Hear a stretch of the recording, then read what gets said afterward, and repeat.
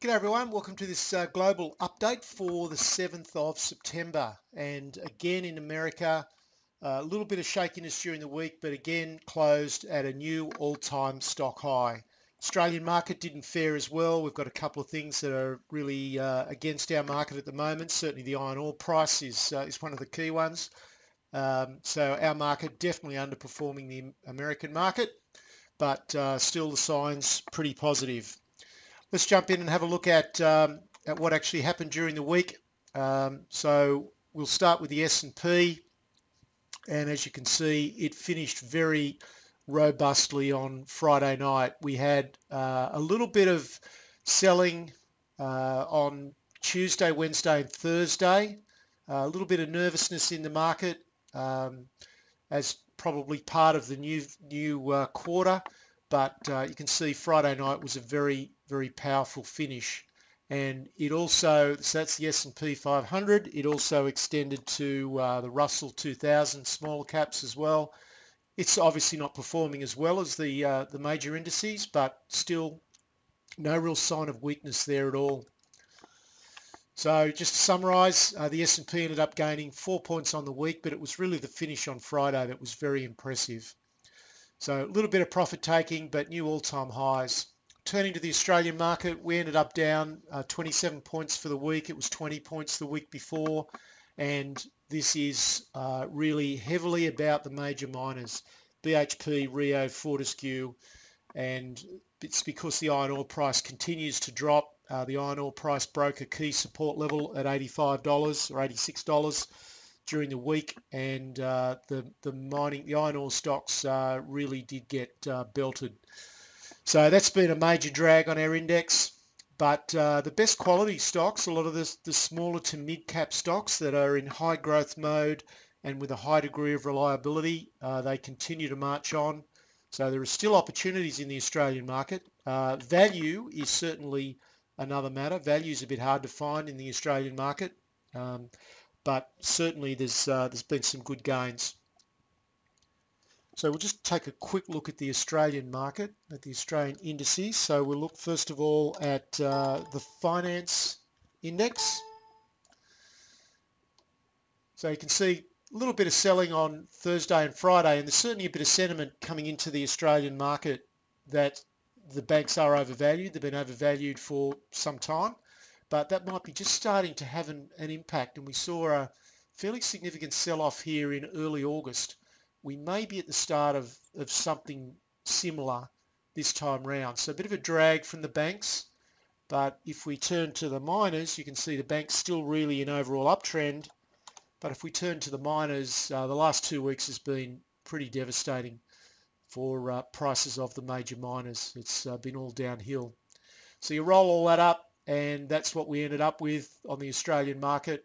A couple of down days, Thursday and Friday, to take us down overall for the week. Just while I'm here, I'll just take a look at the precious metals. This was silver, down on the week, but not a bad rebound from oversold on Friday night. This is gold, similar chart pattern, and this is really about the US dollar. The US dollar index is strong. The euro is weak, the US dollar is strong, and so that's forcing commodity prices down in general. This is the weekly price chart of gold. As you can see, I had this trend line here last week. There was a very minor break of that trend line during the week, but we almost scrambled back above it by the close.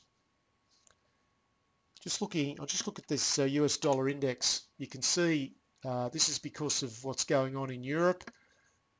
And you can see just how strongly the US dollar has appreciated against a basket of other currencies, of which the euro makes up about 50% of that basket.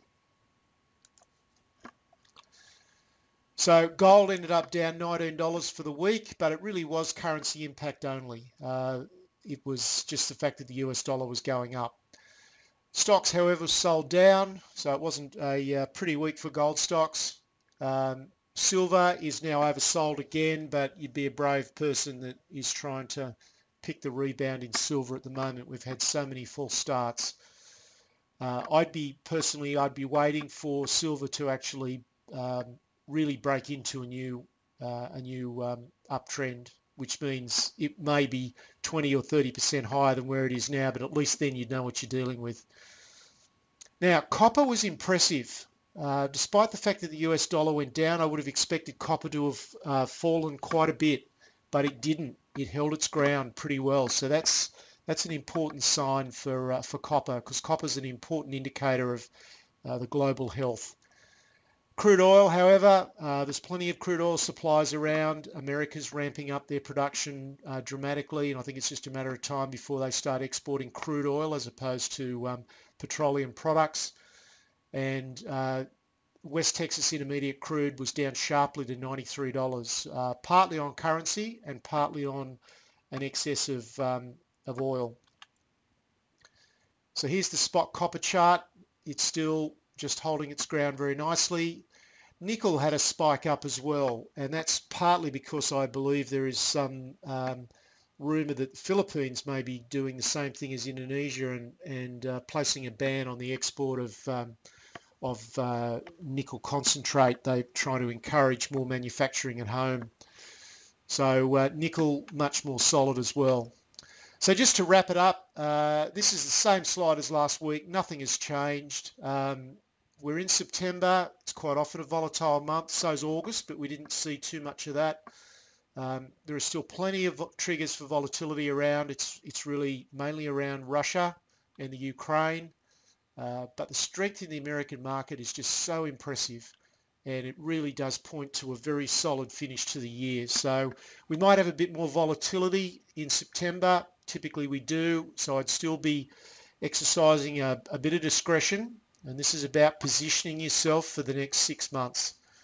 There is excellent value still in high growth companies in America, despite some very robust price rises over the last month, in fact the last year.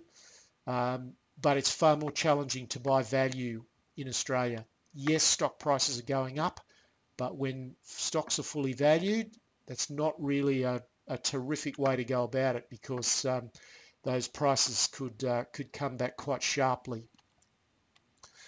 So for anyone who's not a member of Specialist Share Education, there is more detail about what we do on our website, and if you want to contact me to discuss your trading or investing, I'm always happy to do so. There's my email address. That's it for this week. Cheers.